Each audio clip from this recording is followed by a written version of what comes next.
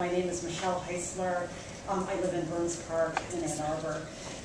And I'm coming to talk today as a physician and a researcher at the University of Michigan. I have three current NIH grants, and as you may have heard, University of Michigan for the first time now has the highest number of NIH grants it has ever received before, which is very positive. I now employ 20 people, and I hope to keep hiring more if I get more NIH grants. These employees, all of whom have at least a master's degree, earn fair to good salaries from $40,000 to $70,000 a year if they're a project manager. And my growing concern about the living options of my research staff has led me to come to speak to you today. Unfortunately, Ann Arbor does not benefit from these professionals as residents. Almost all of my recent hires have had to move to Ypsilanti, to the township. One went and lived with her parents in Toledo to drive in. They don't want to live in a poorly maintained house with a group of students, nor can they afford to live in a single family house or a loft in downtown Ann Arbor. And so many of them are living outside of Ann Arbor, whereas I think they could greatly benefit our community. As you know, the Medical Center's acquisition of Pfizer is a remarkable opportunity for us. It's an opportunity to hire many new research staff. I actually will be moving to Pfizer in the next 6 months. There's a promise of great numbers of lab and research facility space. We have a great opportunity to hire the best and the brightest from throughout the country. I'm now increasingly involved with trying to hire faculty and staff, and frankly, it's very scary. It's very hard to convince people to even look at Michigan. Many people don't want to live in Ann Arbor because it's not next to a great city. And we often are very successful. We say Ann Arbor is a great city. It has wonderful cultural and natural resources. And then they come, and if they're young and they don't have families, they're very disheartened by the type of housing stock available for young professionals.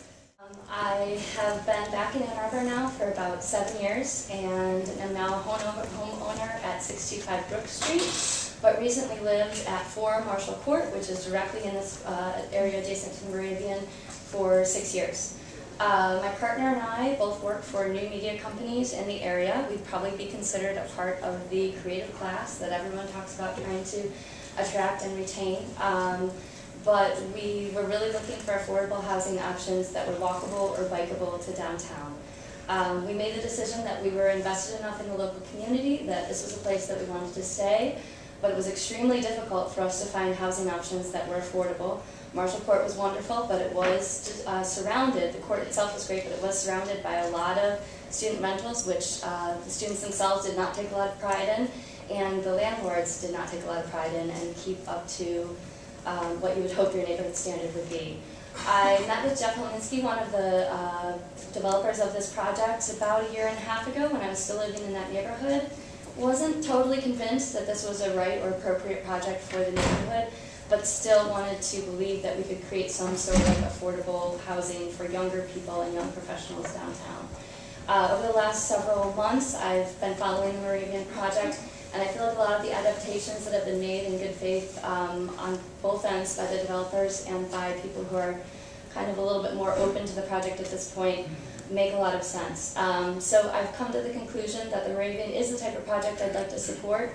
Change is something that is going to be inevitable in every single part of your life, and I think that it's kind of a false dichotomy to either be pro or con development, but we really need to look at which developments are going to strengthen our communities, allow younger people to be living and making this a more vibrant downtown, and also I think that it's important to consider public safety.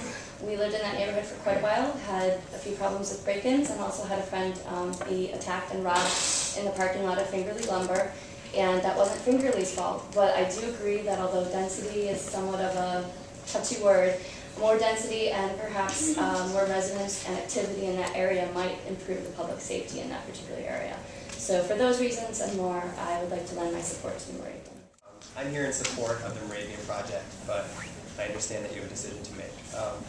I'm here in 3 parts. First of all, I am on behalf, and the most important to me is on behalf of the local business that I support and manage. I'm the Director of Sales and Marketing for Salon Box in downtown that, including myself, employs 21 people. We're a small business, and I have a lot of employees that would really, really like the opportunity to live downtown, but right now they don't feel like there's any viable and affordable options for them.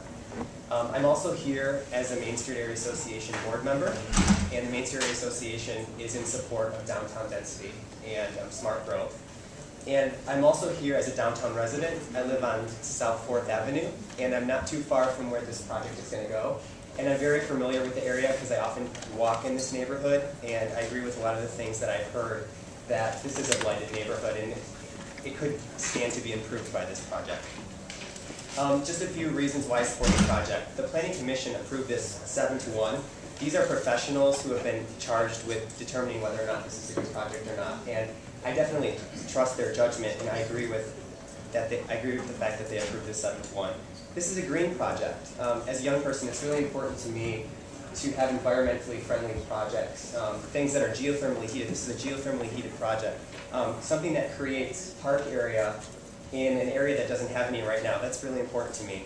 I do believe visually this contributes to the neighborhood. I also believe that as a destination this contributes to the neighborhood. I walk downtown. I actually didn't make a judgment on this project until I actually walked downtown, and I got a feel for how I felt about the houses that are there, exactly where the Moravian's going to go, and I truly believe that this is going to be an improvement. We need places for young professionals to live. I recently moved here from New York, probably about 2 years ago, and I really wanted the downtown experience. And the downtown experience for me and other young professionals who I've spoken with isn't divided, old housing, college housing as I would refer to it. People my age and people who are attracted to this community want to live in lofts. They want to live in apartments. They don't want to live in divided houses that are old and in disrepair, surrounded by other houses that are blighted.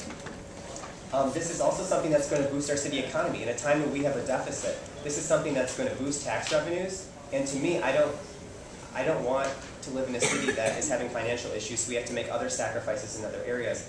This is something that will definitely boost the city's tax revenues as well. I also, this is a huge point, this project brings money to downtown businesses.